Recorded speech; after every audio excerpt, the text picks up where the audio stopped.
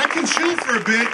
I know, like, people are far away, so if you trust that the folks here can serve as your proxy, I will welcome some questions that you might have that follow on from the talk that I just gave, or just come in from anywhere in the universe. Okay, but if we sit back down again, just because I like that vibe. Does someone have I'll repeat the question so we all hear it. Sir. If you could sit down back on the grass. Thanks. So the AMA story, I said I'm an academic, I'm culturally an academic, and I'm wired as an academic, and one of the things an academic cares about is learning. And so when someone asked, what drives me? How do I derive meaning in life?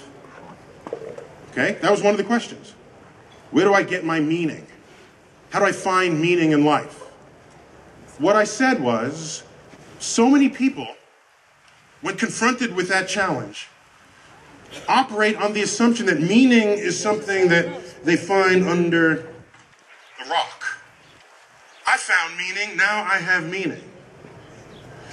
The most fulfilled people I know are those who do not look for meaning from outside of themselves, but create meaning from within. And so what do I do? For me, my two highest forms of meaning are, one, that I know more about the natural world tomorrow than I know today. That's an academic credo, okay? And for those who stop learning more tomorrow than today, what becomes of you? You just kind of, you stagnate intellectually, emotionally, physically. Should always know something more tomorrow than today. Second, as best as is possible, take time, however small, to lessen the suffering of others. That gives meaning to my life.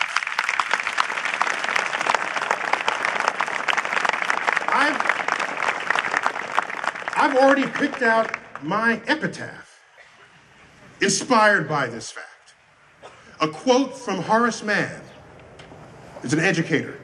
There's a school named after him too. Horace Mann. He said, "Be ashamed to die until you have scored some victory for humanity."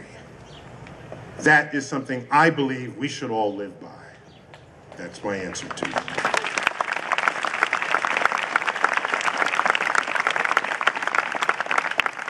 We have 6 people here holding up a sign saying, "We are the Physics Club." Physics in the house. Now notice, they're sitting under a tree. Okay? That's okay when the sun is out, not when it's lightning. Okay, so they got that one figured out. Okay, speak loud and I'll hear you. Go. What about inner space? What about inner space? You mean your brain? What? Oh, you don't know what you mean. Okay. So, inner space, the oceans? The intersection between the environment and consciousness. The intersection between the environment and consciousness. Okay. Sir, someone just accused you of being a liberal arts major. I just heard that right here. No, so here. If you go to the bookstore and go to the science section and look for books on gravity, okay, just find the physics shelf, look for books on gravity. There's like 4 books on the shelf. Go look for books on consciousness in this sort of the biology section, in the human section. It's shelf after shelf after shelf. When people keep writing about a subject, there is no greater evidence that they have no clue what they're talking about. We understand gravity enough to fit it into 3 books. We're done. We're on to the next problem. Okay? So, to combine the environment, which is something we all know and understand and has tangibility, with something that people are still trying to figure out, and then ask, where is that frontier? I can't go there. Because we don't even understand consciousness yet. And maybe consciousness is not something that needs to be explained. Just because you can put the words together, the nouns and verbs and adjectives in the right sequence so that it sounds like a question, does not mean it's a question. Okay? It could be a question. No, I mean this seriously. There are some communities that will accept any question at all. Like, what is the square root of a pork chop? And they go deep into that. And what is the sound of one hand clapping? They go deep into that. I don't have time for that. I'm glad other people do, but in my experience, questions such as that do not actually advance our understanding of the universe. So until we understand consciousness better, the day we do, then come back and ask that question again, maybe I'll have an answer. Or maybe that question will never get asked again. Maybe one or the other of those two will happen. Yes, right here, in dark shades. Louder! You mentioned planetary resources. Yes? What do you think it means for the future of NASA and both public and private space travel? I mentioned planetary resources. What does that mean for the future of NASA and public and private space exploration? Excellent question. First of all, planetary resources. I commented on that on the Daily Show. Yeah, it was a 2-word reply. Actually, is what that was. You got to look that one up when you get the chance. Some billionaires got together. We all heard of them: Jeff Bezos and Jim Cameron. You know, he called me a son of a bitch. Did you know that? Because I made him change the sky over the sinking Titanic because he got it wrong. So in the version of the story where they included every word that he spoke, which was not all new, some news sources edited what he said. He said, yeah, he kept after me at it, and that son of a bitch, he called me a son of a bitch. But it was in a loving way, because he ultimately did change the sky over the sinking ship to be the correct sky, not the half-assed, made-up sky that he put there, thinking nobody would notice.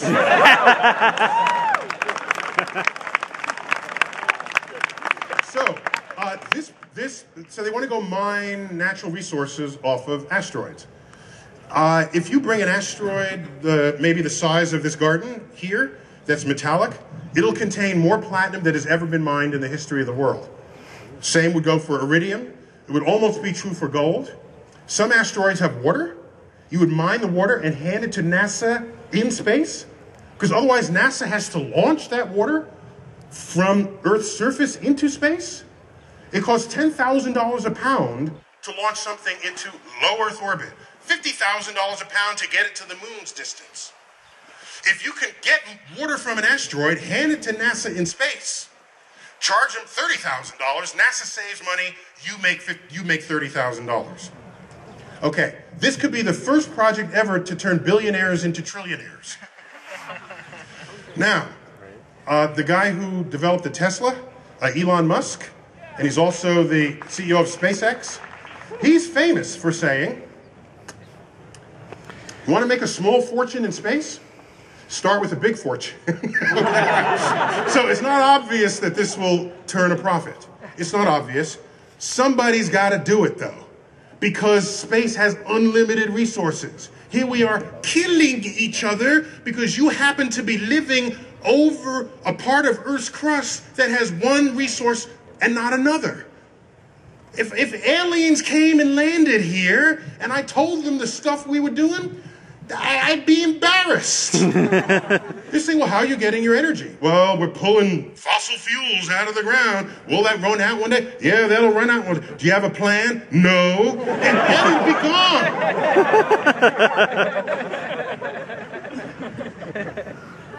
Where are you getting your metals? Well, we're pulling them out of the crust too. We have a whole asteroid. We got a space program, but we're not there yet.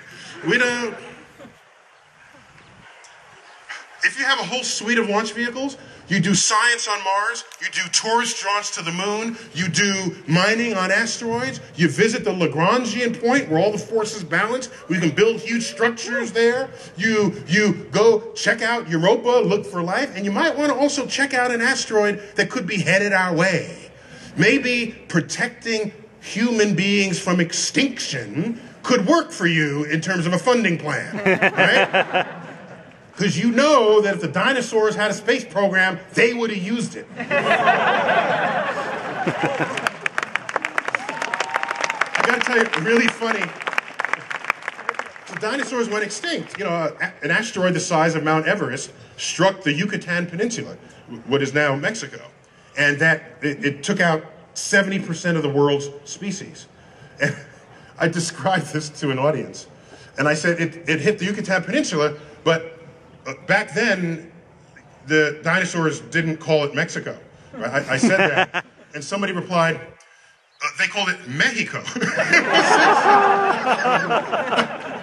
I thought that was funny. I don't know. So there is a place for commercial enterprise. They will never lead a space frontier. I've seen comments on the internet say, oh, Tyson is a dinosaur in this. Of course, they have to lead this. They're not reading my whole comment. They must not have been. Because I hardly ever, contrary to what it ever has sounded like this afternoon, I hardly ever express opinions. I know. What I do is I give you an if-then statement, okay? And the causes and effects of things, and you take ownership of it.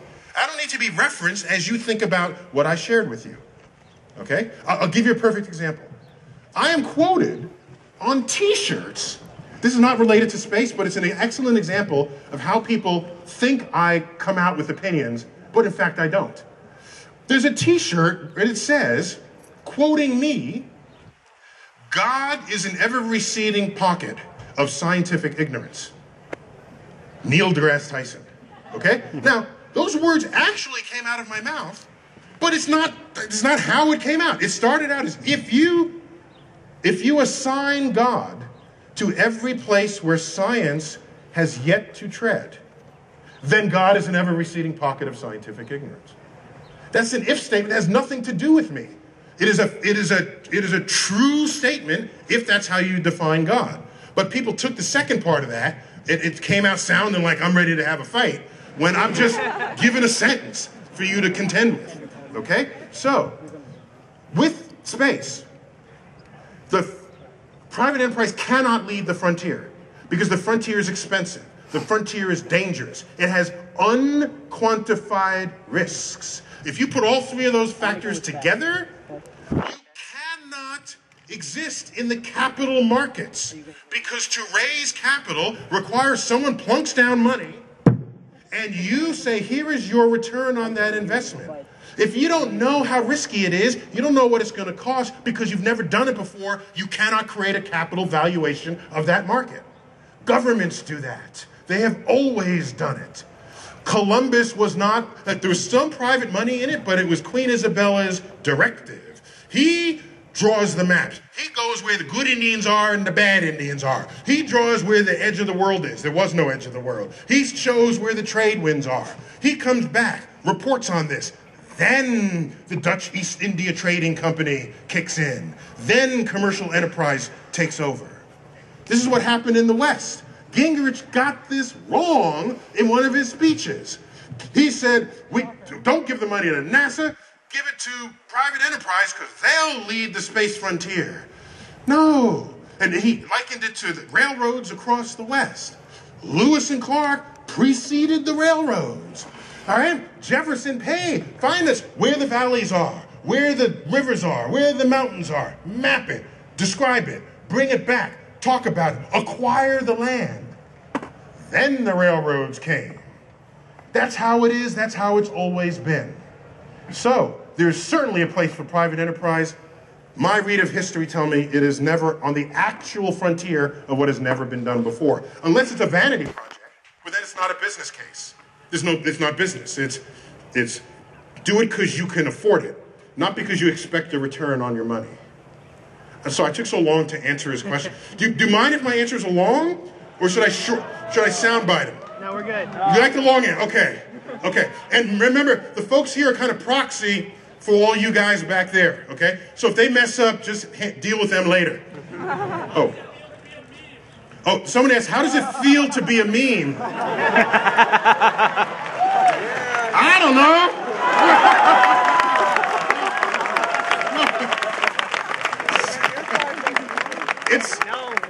First, it's 100% creepy. And 50% weird, and 25% I just don't really understand it. So I'm flattered because basically the meme is a celebration. It's not, you know, there's some ways that people can be mean-spirited, and I haven't found that with the meme. I'm actually I'm enchanted by it. But, so, like I said, it's creepy. Let's go right here, sir, in the black shirt. Yes, loud. What area of science or mathematics should have more emphasis in schools? What area of science and mathematics should have more emphasis in schools? I can answer that. Every area of science and mathematics. No. I'm not saying that just to be politically correct.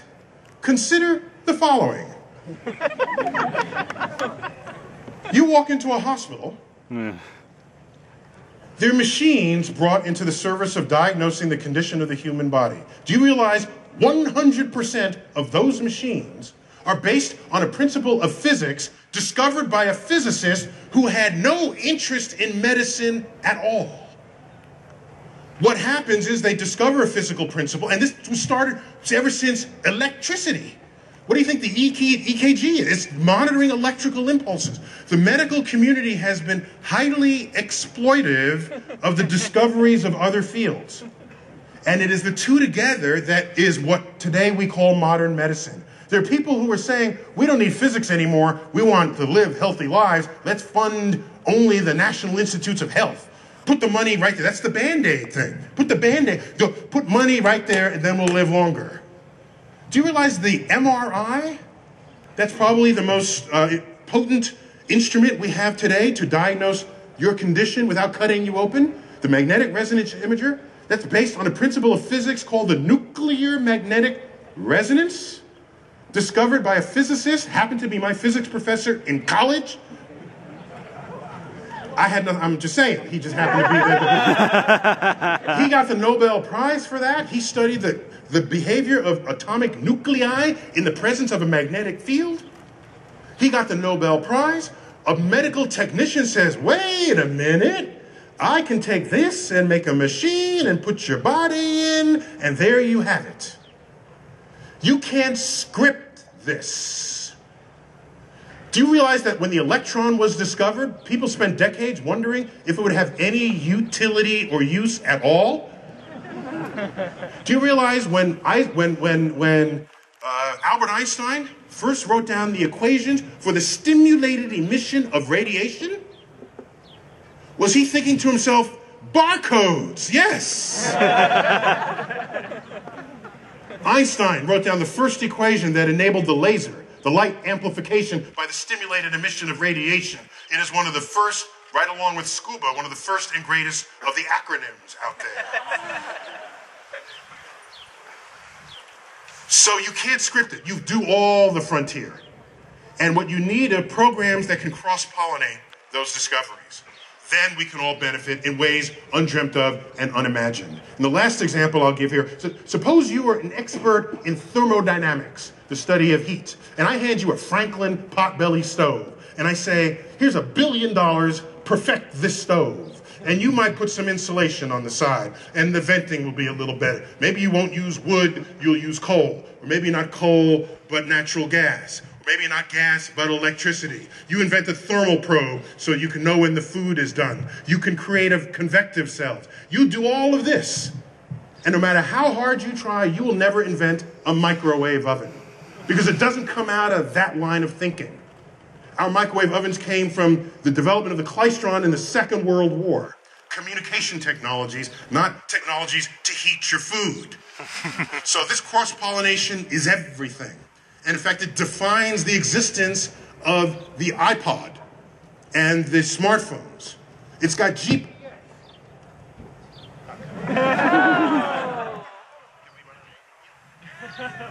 You guys are slick. Whoa! Give this guy a hand. Whoa! Whoa! I missed like 2.5 seconds on that one. I could have just, it's like a relay, you know, just. As I was saying. So this cross-pollination is important. You fund all the sciences. Otherwise, we're going nowhere. Time for just a few more questions. Again, you guys are proxy for everyone else, so your questions got to be awesome. Yes, sir, right here. Yes. Wait. You began that question with an and we are educated folk here, so I will dock you one question. We'll come back to you. When we do, don't begin your sentence with okay? Because if I don't hold you to this, the rest of your life will. We'll come back to you. Someone with a red shirt back there. Yes, sir. What's that? Did he begin with Yeah. Go, wait. Okay, go. What do you think of Elon Musk's statement that he can send customers to Mars with $500,000? What do I think of Elon Musk's comment that he can send people to Mars for $500,000? You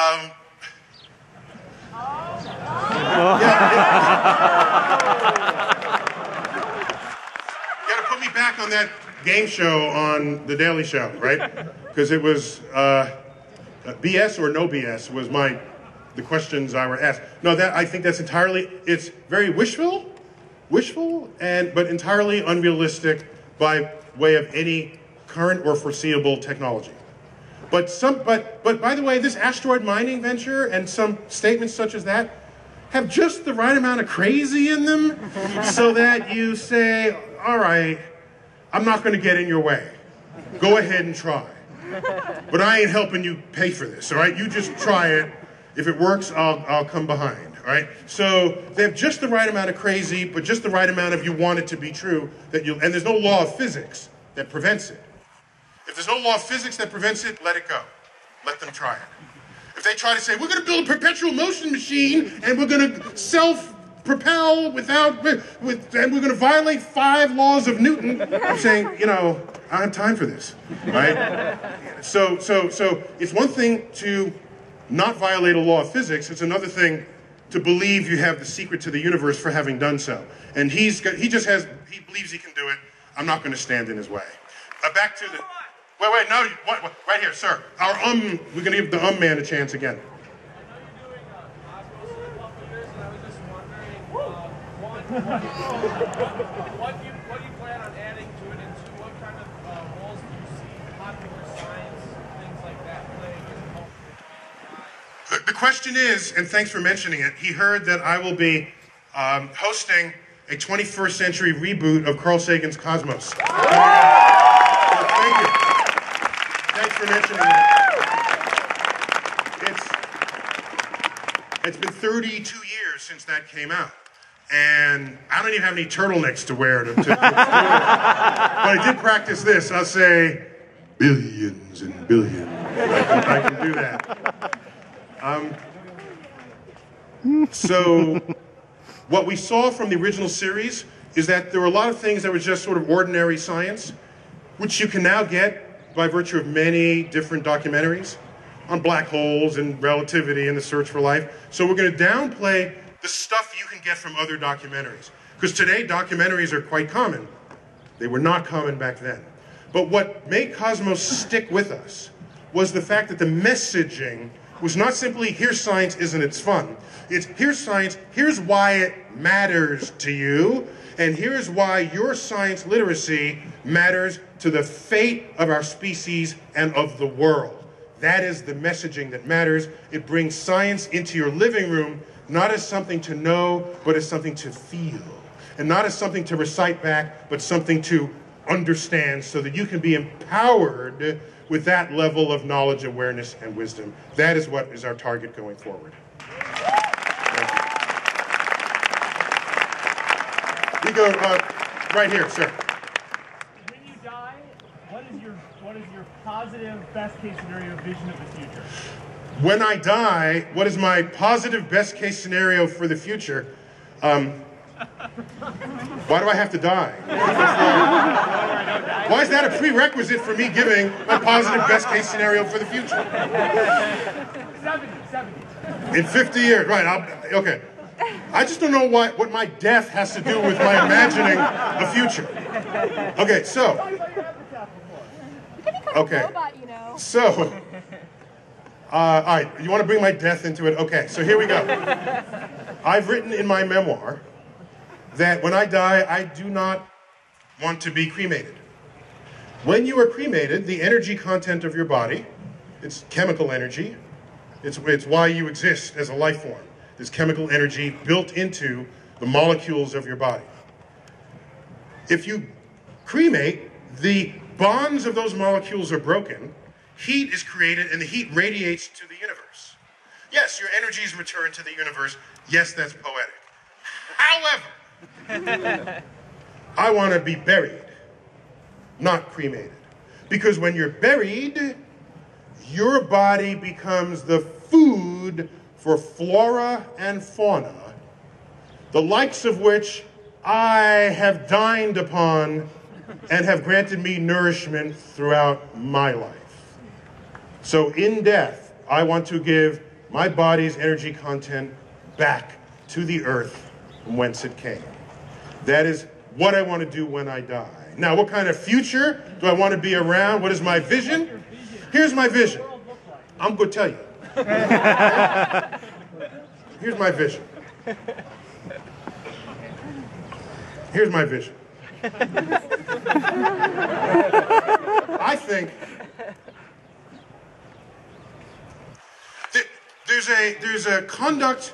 there's a treaty being bandied about right now to control the conduct of spacefaring nations in space, the peaceful use of space. And everyone is very hopeful about this because they want all activities in space to be peaceful.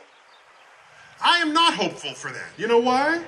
Because what does it mean for, okay, down here we'll kill each other, but up there we won't? Like, what does that mean?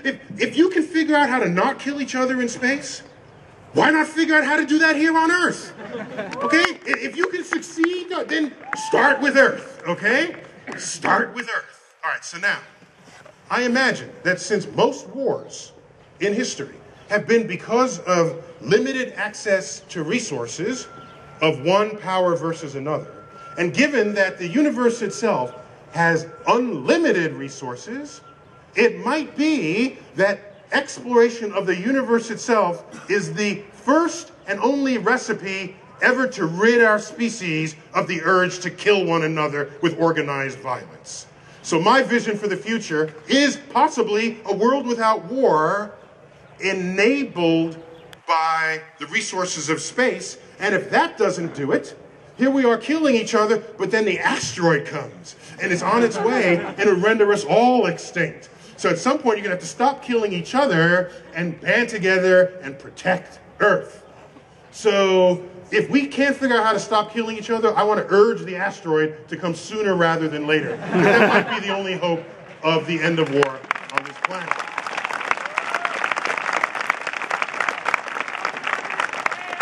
We got a couple more. Right there with the glasses, yes. What is the most important thing I've ever learned? That became a viral YouTube video 6 weeks ago. Yeah, so you weren't paying attention to the... what you do is Google most amazing fact. Astounding. Excuse me, most astounding fact. I got it wrong. The most astounding fact. I did an interview with Time magazine back in 2008. They asked me 10 questions that the public had submitted to them. One of them was, what's the most astounding fact? So I just answered it. And there it languished for like years, until I give a testimony in front of the Senate a couple of months ago after my recent book came out on space. By the way, a lot of this is just in that cheap commercial here. A lot of that's in that book, in the space book, just so you know what I'm saying. So, where was I? You're telling us to Google something. So somebody, I don't know who, took my answer to that, dolled it up with cosmic space images, and put a a musical track to it, and it's really cool. It went to everywhere. It's like rising through 3 million views, and so that's viral for me. I don't know, not for Lady Gaga. So just Google that, and you'll get what in my judgment, is the most important scientific fact that exists in any scientific field. It's right there. So let's take like 3 more questions and we'll call it an afternoon. There's some questions from behind here, because they've just been looking at this part of me the whole time. I'm going to turn around. Okay, come back here. Okay, wait a minute, there's a beer here. Let me get a swig of this first. Okay.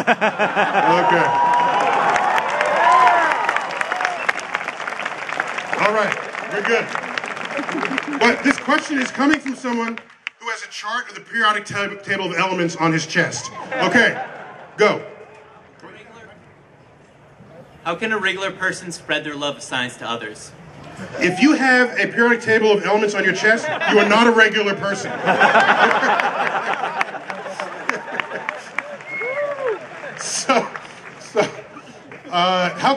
How can people spread the love?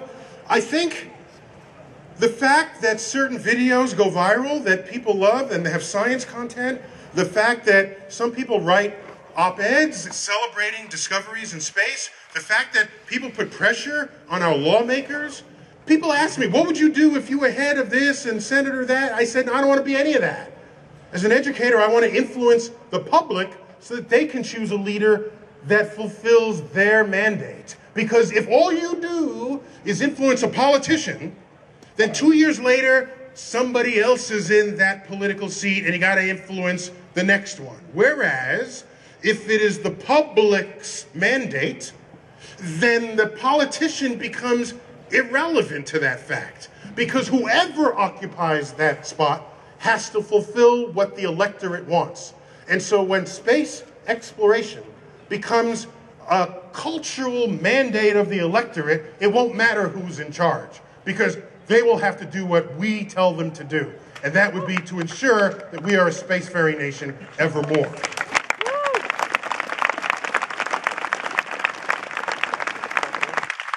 Yes, up in front of the baby high chair. Yes. Me? All right. You're standing in front of the baby high chair. What is rolled up on your left sleeve? Cigarettes. Cigarettes rolled up. Are you like Fonzie or something? Are you?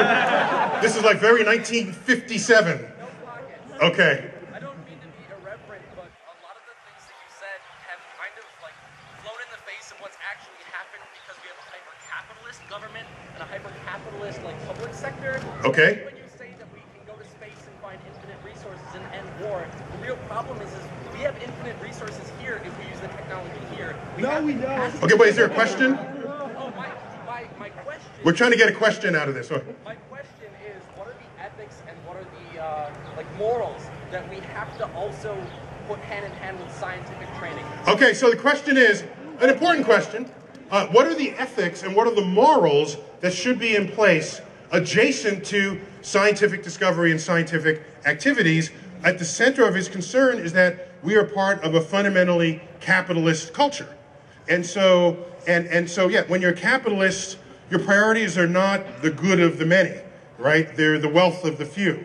And so we have some laws to protect the many, all right? Maybe they're not always as effective as they need to be or should be, but maybe we need some extra laws there.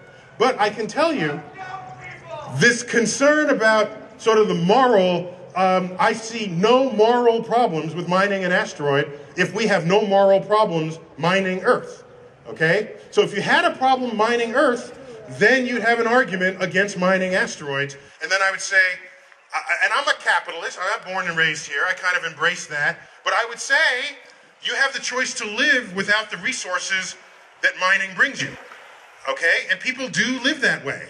I think the Amish community lives that way. You can go hang out with the Amish. No one is going to stop you. But I kind of like my iPod. You know, I kind of like the GPS. I kind of like the idea that we can get platinum off of an asteroid because the universe is unlimited. What we do have is something called a planetary protection system, because we don't want to contaminate a planet with life from here if we're looking for life on that planet. And if we're bringing samples back from other planets, we don't want to contaminate, in the Andromeda strain scenario, contaminate us with a life form from another planet. So I wouldn't call that morals or ethics, but it's just good common sense. The I don't want to die driver is kicking in. But otherwise, I can tell you that exploration in science has made more people live longer lives and healthier lives than any other effort ever invoked to try to accomplish that goal. So I can't stand here and say, I'm worried about our moral fiber going forward. There's so much other conduct of humans that is morally bankrupt, that has nothing to do with science, that if you were to rank what we should be paying attention to morally, science is not at the top of that list. So that's my reply to you, okay? A couple more questions here. Let a girl ask the question. Oh, someone said, let a girl ask the question. Yes. Okay, sure, right here. The University of Michigan has recently found that young girls... No, we got one right here. There's a question right here. Yes, go on. That young girls are not attracted to entering into STEM fields because of the stereotypes of female scientists. And until we have bastions of rocket ships ready to go to Mars, how can we inspire change for the youngest generation right now? She's citing a study by the University of Michigan which found that young girls are disproportionately discouraged by whatever cultural forces from entering the STEM fields. And how can we move forward until the day where we have this writ large headlines influencing ambitions? What do we do between now and then to attract all people, all underrepresented people, women especially, into these fields?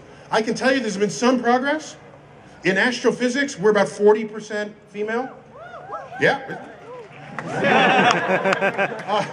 And that's a good trend line from what it had been. Biology is more than half women. Chemistry is down maybe about a third. Theoretical physics is really low. Okay. So there's still room for improvement there. What I think is that because of the internet and chat rooms and all these communities that have risen up with people who are total strangers. Do you know about the skeptics? You know about the skeptics? Skeptics, these are women who are like smart and like science and like guys who like science, okay?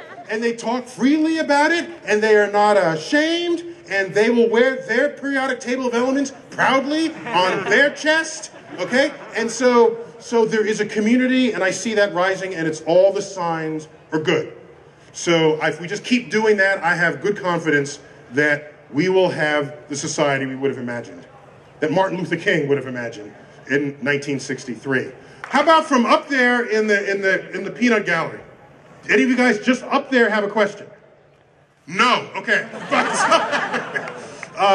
It's the last question, so it's good. Better be awesome. Well, does he have a question? Do you have a question? Okay. No, I got a kid right here I'm talking to, right here. Do you have a question? Come on up. Okay.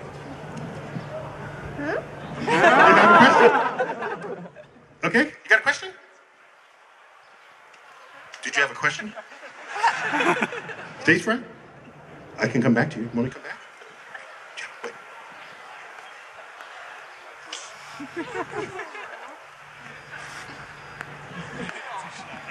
Mulling over his next question.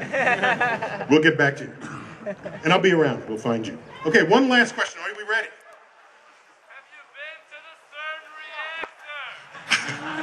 Have I been to the CERN reactor in Switzerland? No, I stood on the shores of America crying that we'd never funded our superconducting super collider. Okay, so, which, by the way, would have been 3 times the power of the CERN collider in Switzerland. And we would have been doing this back in the 1990s.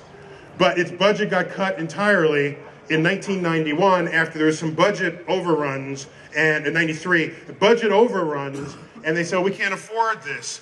Of course we could have afforded it. We afforded it for most of the 20th century. Why couldn't we afford it in the early 90s? Because in 1989, peace broke out in Europe. Where there isn't a war, there isn't a way.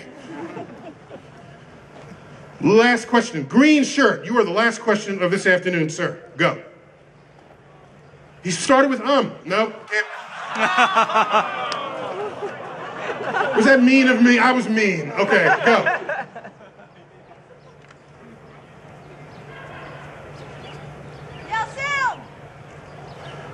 Okay, how is NASA making a transition from the traditional fuels, chemical fuels, to more innovative propulsion, I would suppose? Okay, it's not. Okay, I can't end on that. It's just not. It used to have an innovation propulsion division. They cut the budget for that. It's not doing innovation propulsion now. It is still burning chemical fuels. No warp drive, no ion drive, none of this.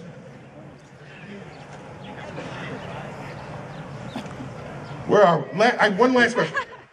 How about there, right there, next to the lamppost? Go. And by the way, how old are you? That's okay. How old are you? I can't hear you? You're 10 years old. Okay. When I was 10, I was like checking out the universe. So thanks for coming to this. And we will end on your question, which puts awesome responsibility on the kind of question you ask. Just to put pressure on you. Go.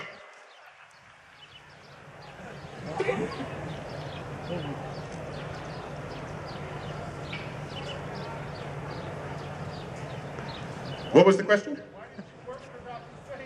Oh, why didn't I go to, okay. He knows part of my profile. When I was in high school, I was invited to visit Cornell by Carl Sagan to check out the campus because I had been admitted and he wanted to make sure I saw all there was to see so that I could make an informed decision about where I would attend school. I would not ultimately go to Cornell to go to college. And you're asking, how come I didn't? Here's why. Here's why. Carl Sagan, at the time, who sent me a personal letter after I had applied to colleges and my application was dripping with the universe. You knew the universe was in me. I was there. The admissions office sent that application to him, said, you might want to check this guy out.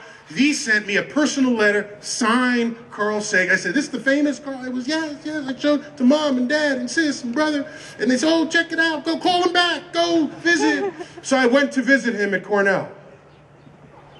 I went up to his office. He reached back, pulled out one of the books from his shelf. It was a book he wrote. He wasn't in here. You didn't have to look. Pulled out the book. Signed it to me. I still have that book. Showed me the lab. Showed me the campus. This was a winter Saturday. I'd taken a bus up there to upstate New York from New York City. Later that afternoon, we finish. It begins to snow. He drives me back to the bus station. He says, if the bus cannot come through, here is my home phone. Call me. You can spend the night and leave tomorrow. And I said to myself, who am I? I'm just a kid from the Bronx. And this is Carl Sagan giving me this level of attention, concern, and care. Even though I did not ultimately go to Cornell, I'm a different person because of that one encounter. I'm a different person today because I recognized then that there is this wheel that turns. And there are people who are rising up, people who are already there, and that wheel has to keep turning. Carl Sagan knew this. And so he gives some of his busy schedule on a Saturday to me, someone he has never met, and I'm a 17-year-old kid. To this day, when students call my office, I don't care who else I'm on the line with. It's like, all right, Barack, I'll get back to you. I got some students I got to talk to. And then I talk to the students and try to give them advice that could guide them on their way. I didn't ultimately go to Cornell because I didn't want to commit 4 years to the existence of one person. People sometimes change campuses. People sometimes change interest. So when I chose college, I chose a college that had the broadest offering of cosmic subjects and themes. And I don't regret that decision, but I would still continue to be an acquaintance of Carl Sagan. And today I'm working with his original collaborators on the next generation of cosmos. And so the lesson there for me was, and it's not just in astrophysics, it's in every profession you are in. That if you are not accountable for bringing someone up behind you after you have succeeded, you have no business being there in the first place. And that is the academic cycle that we all need and require. Thank you, everyone. Thank you.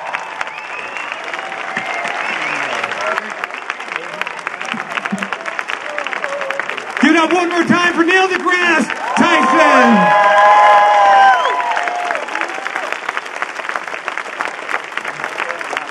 Three quick things.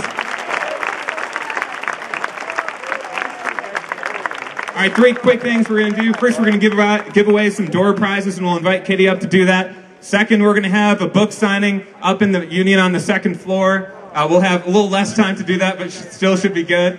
And third, for all the seniors in the audience, we have senior photos tomorrow, $5. All proceeds support the Wisconsin Idea Scholarship. Support the scholarship. It's a good cause. Thank you so much for coming. On Wisconsin, thank you for coming to the inaugural Senior Day.